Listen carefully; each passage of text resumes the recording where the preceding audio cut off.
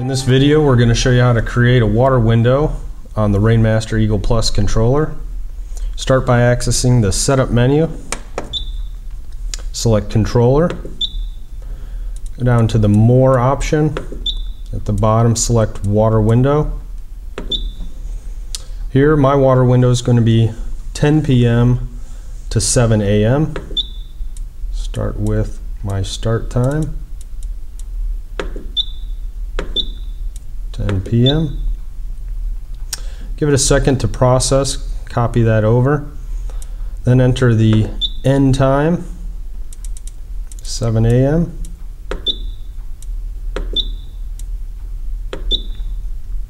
You've now created a water window from 10 p.m. to 7 a.m. You can press home. That water window will now be applied across all programs. Any violations of that water window, whether it be a program start, station start, or soak time, will throw an alarm. That's all there is to it.